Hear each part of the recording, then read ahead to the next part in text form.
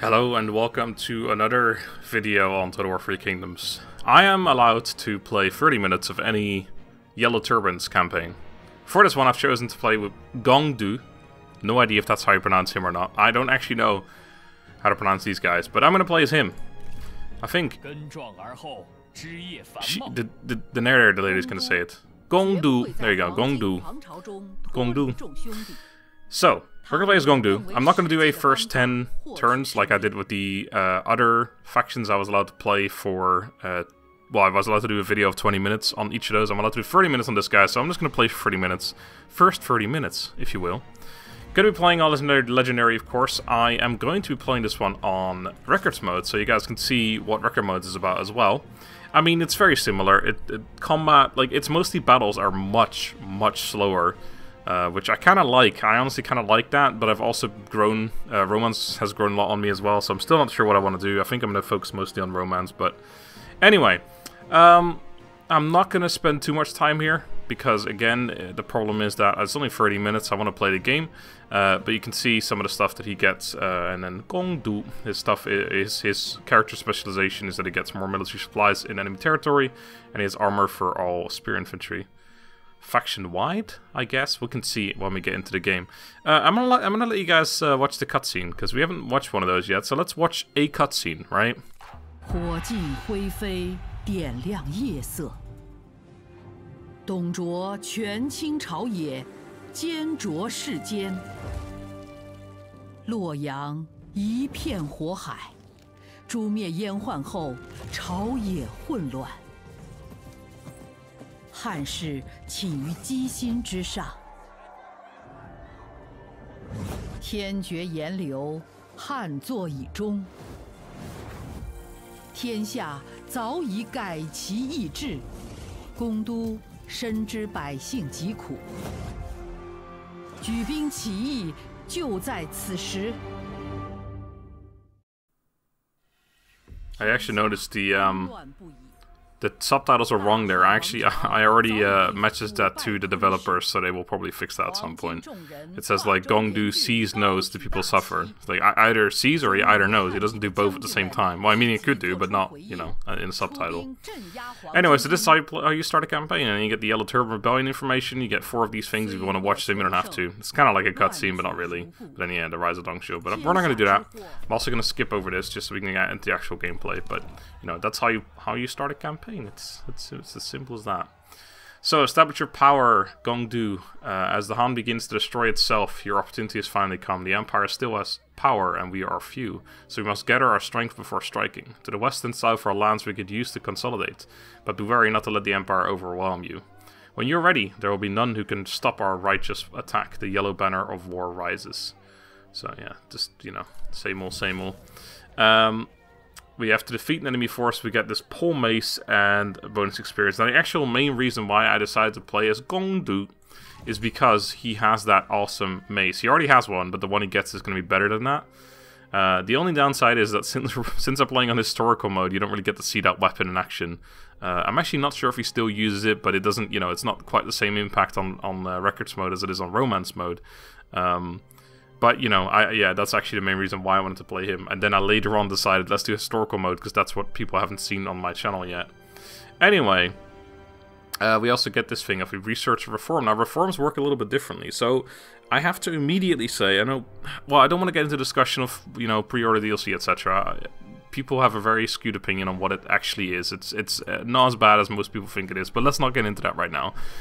Let's just talk about the actual, you know, DLC as far as I can tell you guys. And there are quite a few differences. The Yellow Turbans plays relatively differently than other factions, and they have completely different units as well. Like, every single unit they have is not a unit you can usually recruit. So their entire unit roster is different, although of course similar. Their basic melee spear unit is going to be similar to other basic melee spear units, but still there's differences.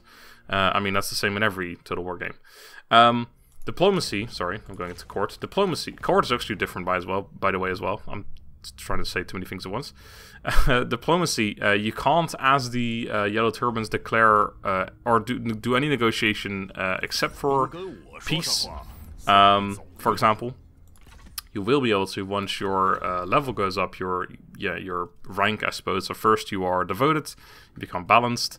When you're healed, it says you can make peace. You can actually already make peace. It's either that's not supposed to be the case, they need to change it, or it's just the tooltip is off, which is more likely. But you can already make peace, and then as you go further in rank, you can do more and more with diplomacy as well. So that's another thing about the Yellow Turbans. The court is completely different as well, as you can see here.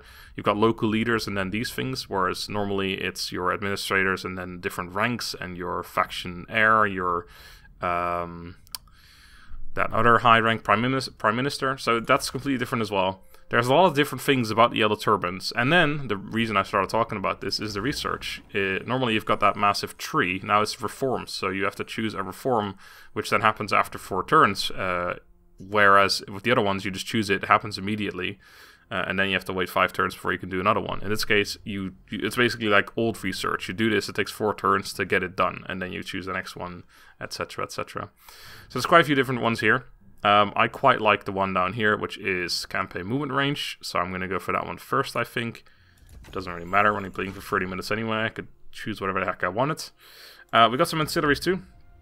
A clay ox, an eavesdropper, and a stone horse. Another thing that's completely different that I completely skimmed over so far. I've talked about how units are different.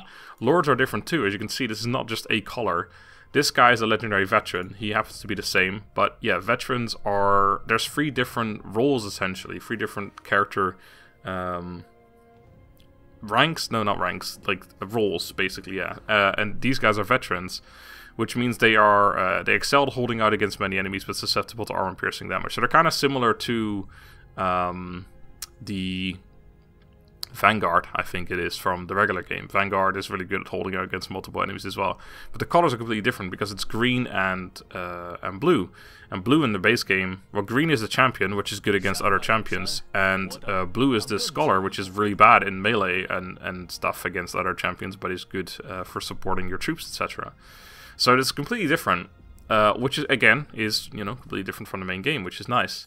So, you know, again, not going to go into the discussion of whether a pre-order DLC is something that should happen or not, because some people have different opinions on that. I have mine. I think it's fine, but I don't want to go into that right now.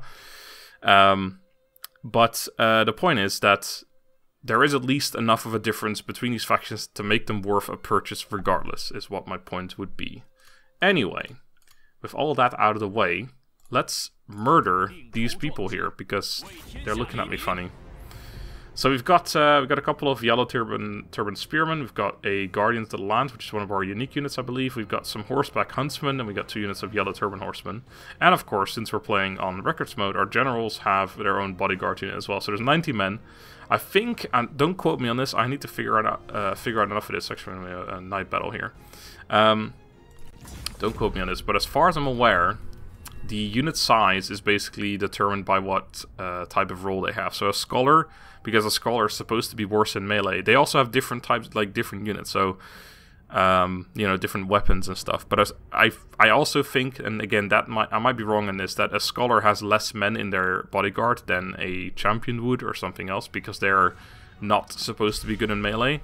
But I could be wrong. I have seen different numbers, and that's kind of what I assumed. I think, well, one thing that is definitely true is that different types of, or different roles of generals have different bodyguards.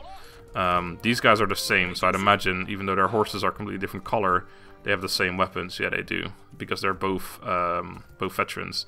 But a different role would have a different cavalry bodyguard. Actually, also worth checking, does he still have his massive mace?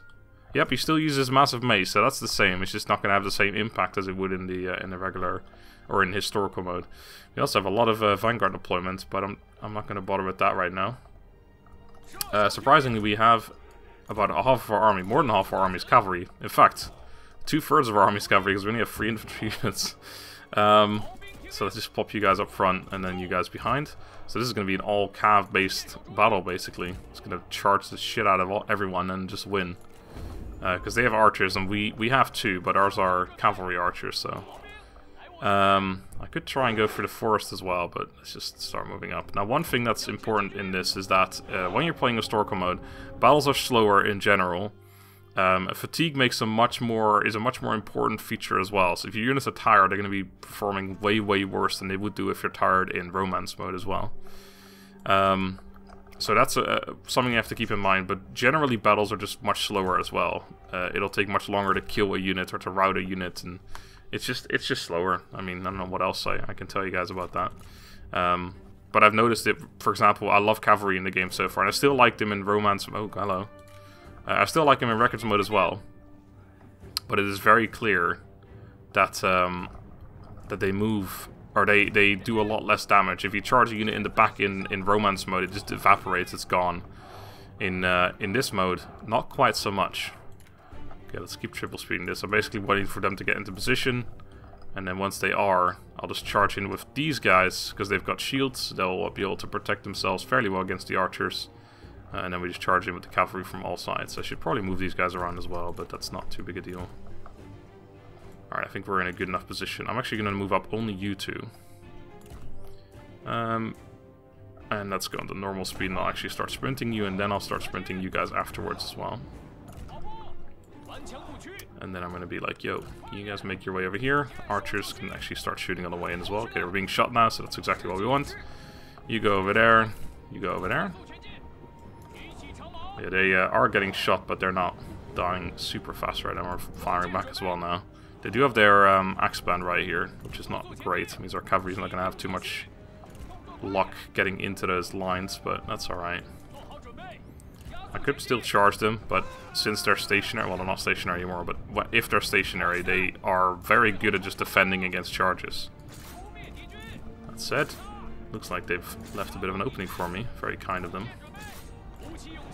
Start charging literally everything in. You guys go around there, you charge them, you charge upwards, you get in there as well. And we run craven indeed. So you can see this unit, this cavalry unit here of theirs, has just a sword. They don't have a shield, so this is a different type of unit, sentinel. You can see how they've got a different type of bodyguard as well, which is good. Okay, looks like we basically routed everything except for the general and the unit right here. Try and get back from charging into that unit and just come back here and kill off the general and make him rout. Don't have to kill them all the way. I should just charge in here, see if that works. Just a morale debuff from being next to them might be enough to make them rout. General's gone as well, so that shouldn't be long before they go too. Still shooting as well. This unit's there we go. I was gonna say, surprisingly not willing to run away. Alright, cool. So there's our victory. This army just disappears. The first army in every campaign always just disappears. They don't have to fight it twice or don't have to finish it off or anything. Could do for the extra experience, but it's not really that necessary. So they're gone. And now another unique feature of the yellow turbans, which I'll showcase immediately too. Played a little bit of this campaign so far, so I kind of know what I'm talking about.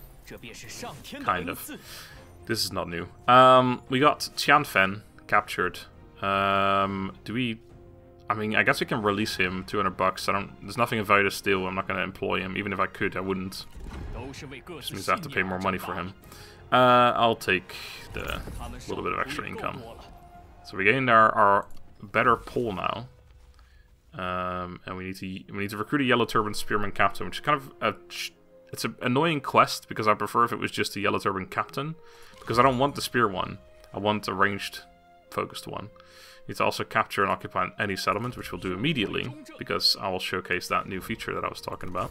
First of all, I will equip this new weapon. Oh wow, yeah, stats are completely different on this. I guess because it is, instead of a single guy, it's a whole unit, so it still influences him personally, I guess. That's cool though. So it's your bodyguard unit has certain stats, but your general doesn't have the same stats as his bodyguard. He still has his own unique stats because he still has his own unique armor, etc. That's cool. The point is that normally in a base game, I think this is like 2,000 armor piercing damage. This one is 3,000 armor piercing damage. So it's just like straight up way better. But in this case, it's just a tiny upgrade. Because, yeah, it just works in a different way. Can actually give the other one to him as well. He's currently using this, so it's like 40-40. This one is 0-72. Since it's, you know, since his bodyguard unit has its own stats, I think I'm going to give him a pole axe, or a pole as well, to end up mace. They could be mace brothers. That sounds good to me. Anyway, so then the other thing about the yellow turbans is you can annex any yellow turban rebellion town for free, as you'll see here. So you can just annex it. Doesn't cost us anything. It's now just mine. We just integrate, and then, you know, this is now my town. So there you go. We got a new mission to construct or upgrade a building, which we will do as well. We also have, we can't see him right now, but just around the corner is Ma Tang, who will be attacking us momentarily. So that's going to be another cool defensive battle that we can do immediately. So we got the public workshops right now. I've learned basically what all the buildings do now. Well, not like, you know, every single building and every single upgrade, but I've kind of, you know, got an idea of how I want to build each and every town. You can go super heavy on like farming and then the farming house. Although to be fair, these buildings are once again different from. This is another thing. Buildings are completely unique for the Yellow Turbans as well compared to the regular factions. So normally you've got this farming building and then you've got the farming house or well whatever it is. It's the building for the other factions, but it's called differently. And has like an increase in how much food you get. So like a plus 50%, plus 75%, etc. The further you upgrade it, the better it gets. So you can build like super heavy on farming in certain provinces, especially where you have something like farmland, like a farmland resource essentially. In this case though, we already have this 100% or 100 income from industry. There's another building that gets another 100, which is the inn, except when you're playing as the Yellow Turbans, it's actually only 50, as you can see here. So there's massive differences. I've also found out, or been told, in fact, by some of the other people, that the Forges is quite a solid building as well, compared to the one that the regular factions get. But yeah, another thing, you know, every building is different. Also, the yellow building that you'll see, I think every faction has one. It's the unique building for that faction. So they've got the guerrilla warfare unique building, which gives more post-battle loot income and military supplies. I'm just going to go for the communal inn here, because I want that extra little bit of income. It's not a whole lot, but it all adds up. So, with all that out of the way, I should probably give these things. I totally forgot to do that before I did that first battle, but I'll make sure I do it now. So we've got a follower, which is the authority guy. It's pretty irrelevant right now. I'm actually going to just leave that out completely. So extra instinct or authority. Let's just give you the authority and give you the instinct. It doesn't really matter right now, to be honest. Normally I wouldn't even really give these away. I tend to like try and color match everything, which you'll see in my playthroughs, which will happen soon. Very soon, in fact. Really soon, guys. It's really soon. Anyway, we haven't got any diplomacy to do, because as I said, we can't do anything except for peace, but no one wants peace with me because I'm a disgusting rebel. We've got nothing else to look at beyond that, as far as I'm aware right now. So let's end the turn. And we'll see that Ma Tang, there he is, going to show up immediately. Oh, he's going to siege me out. Alright. I'm probably going to take attrition right away. Oh, no, I've got 6, so I've got 1 turn before I take attrition. I will sally out, though, because I don't want to take attrition. So Ma Tang shows up with his Qiang, possibly mispronounced again, very likely. Marauders, 2 units of G Militia, 2 units of Archer Militia, 2 units of X-Band, which are actually just recruited, so they're very much dead. Unfortunately, we didn't build our building because of that either, so we didn't even finish our mission or anything, which is sadness, but that's okay. We'd probably get a garrison here, although I don't know if it's actually going to be half dead or not. Yes, it is. Okay, so even though we integrated, we annexed the town, it's still half dead, so we still kind of work off our own population. That's interesting to know. Alright, it's actually slightly in his favor apparently, which is probably why he's decided to siege me out rather than just make me, or just, you know, attack the town, which I would have preferred if he did, of course, because we got the towers, now we don't. But that's okay. We have mass amounts of cavalry, and cavalry, even though this is historical mode, is still very strong. That said, one thing you gotta keep in mind now, playing records mode especially, or well no, specifically playing records mode, is that all enemy leaders also get cavalry now. So there's well, you know, unless there's less, but generally there's 3 generals in an army, which means there's always going to be 3 units of cavalry. Unless there's certain lords that don't have cavalry, but as far as I'm aware, general bodyguards are always cavalry. So that's another thing you got to keep in mind.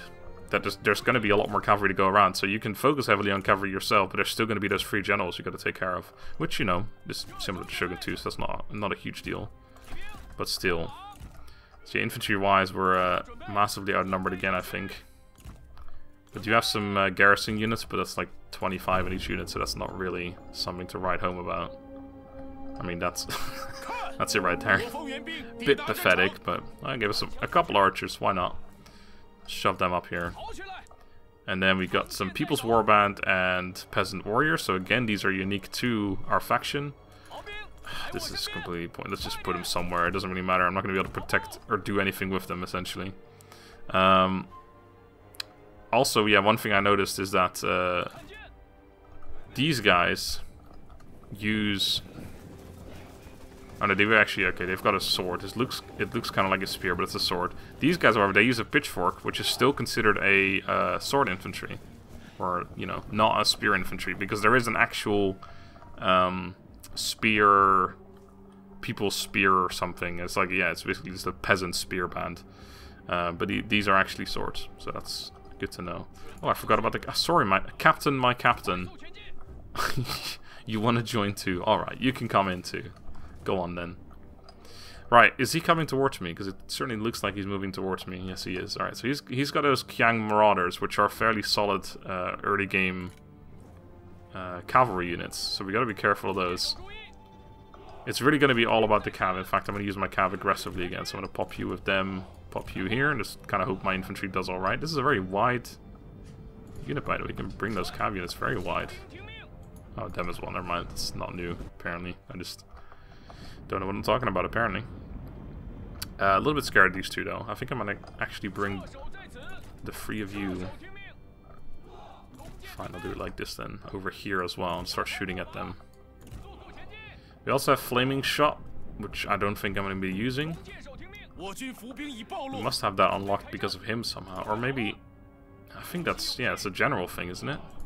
Oh shit, they're coming rapido-like here. We gotta get over here quickly. Let's back you guys off a little bit. I might want to bring a spirit. Let's bring you guys over. And then, yeah, if we fire at that unit for a bit, we can at least weaken it to some degree. So the actual stuff is coming in now, so we got to be careful. Okay, that one's still coming over. Have we done anything to that? Killed a couple dudes. Fire at him, please. Let's actually make our way over here a little bit as well. He's going very, very wide. Maybe I should just charge him. I'd like to kill a little bit more though if I can. Alright, so we're being shot at right now. I'm going to let these guys get shot. I'm actually going to put you guys up front as well to be shot at as well. You're going to die very quickly.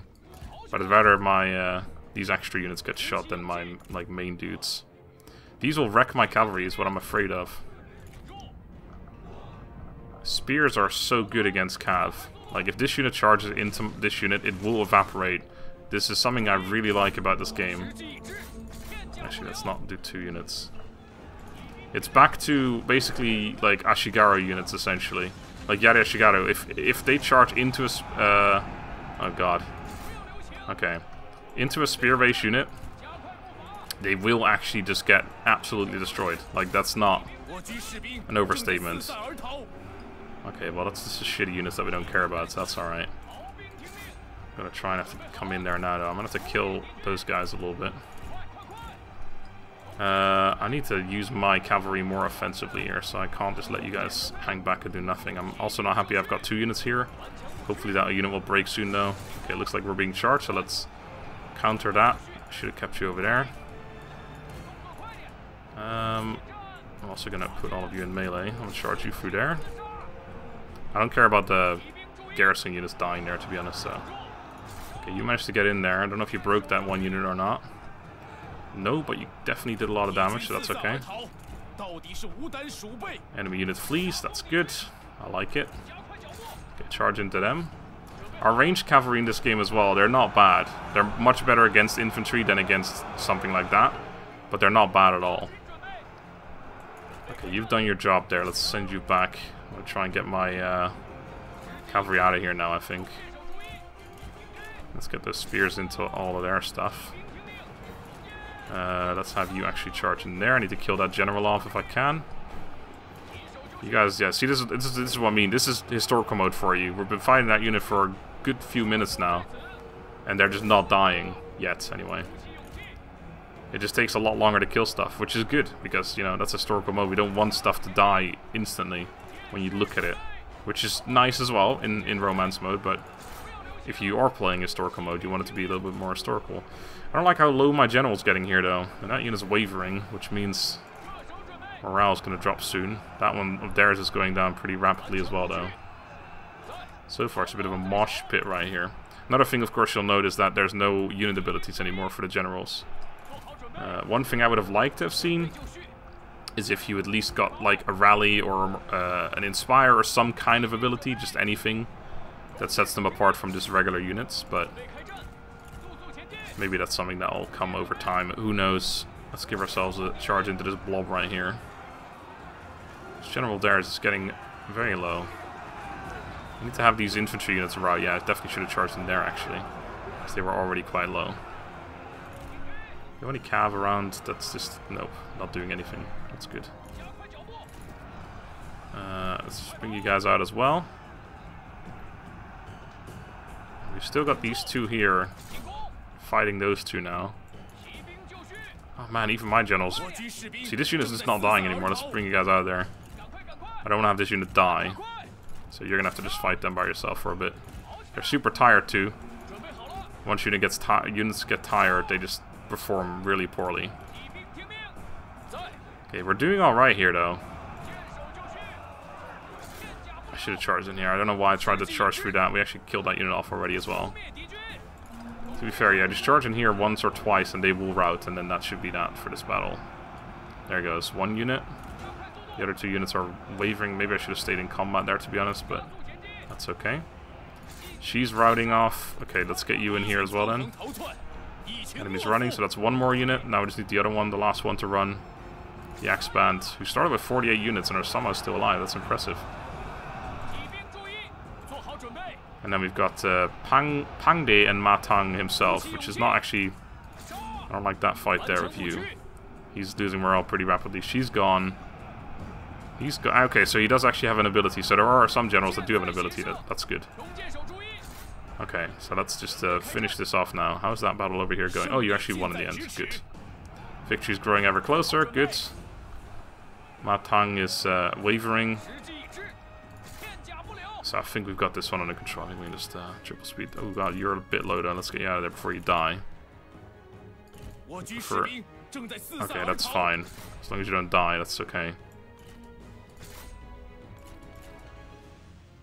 31 men left remaining. He's got very high morale. Okay, he's gone.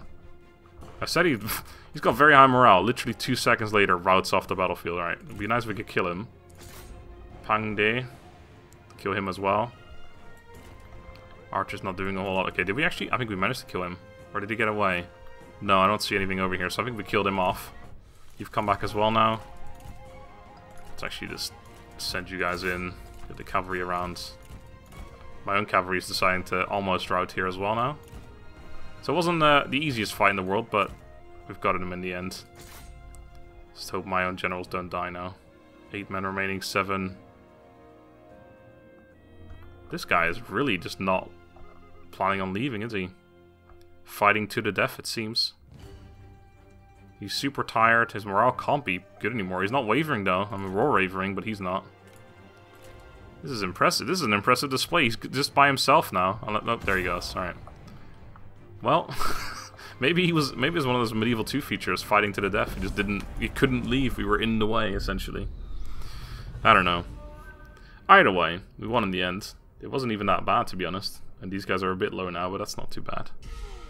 Ma Tang got 151 kills himself, not too shabby. Almost completely dead, though, so that's all good. I will take the $1,000 here. Okay. And then we got some level ups. So let's do that real quick. Campaign movement range is always nice. Another thing, this is actually completely new as well. Another thing that's completely new for the yellow turbans. So yellow turbans are completely unique. Like, there's so much different about them. Oh my god, 25% general's bodyguard size. That's pretty solid. That's very solid. There's a lot of good things here, but I really like campaign movement range, so I'm gonna go for that. Wait, I have 2 points available? What the hell? Did I level up twice there? Well then. Let's go for that one. And then you... Yeah, you've got 1 point. Okay, that makes more sense. You are gonna get yourself... Running speed for his own retinue. More movement, that's own army, that's not when commanding, that's really solid. Okay, and then we'll finish them off to finish off this episode. Or this video. This is not going to be the first episode of my Let's Play if I decide to Let's Play with this guy. This is just going to be a video that I'm allowed to do. So that's going to be that. You know, first 30 minutes, wasn't able to do too much, but I showed a couple of battles, showed basically everything that's new about the Yellow Turbans compared to the regular factions, so I hope you guys enjoyed, and I hope you guys are a little bit more convinced about how Yellow Turbans are definitely not, you know, just a cheap addition to the game as a pre-order DLC. That's not the case at all. Thank you guys for watching. I hope you enjoyed. Another video will be up tomorrow, probably, showing a multiplayer battle with Lionheart, if everything goes well, showcasing the Yellow Turbans in battle once more. And after that, very soon, not allowed to say when, I don't think. Don't even know if I'm allowed to say that very soon something's happening, but yeah, just expect videos on this game pretty soon. Very soon. TM. Until then, thank you very much for watching, hope you enjoyed, have a good day, and goodbye. Finally, if you are thinking of purchasing the game yourself and supporting the channel at the same time, please consider using 2Game, the store I am affiliated with. You get the game for quite a bit cheaper than you can get it on Steam. You still get a Steam key, of course, that goes through Steam like a usual game does. You get a discount, you even get an extra 10% off if you use the special code SmartDonkey at checkout as well. You can do this from wherever you are in the world. It supports me, you get the game at a discount, it's a win-win situation. So please consider doing that. Thank you very much.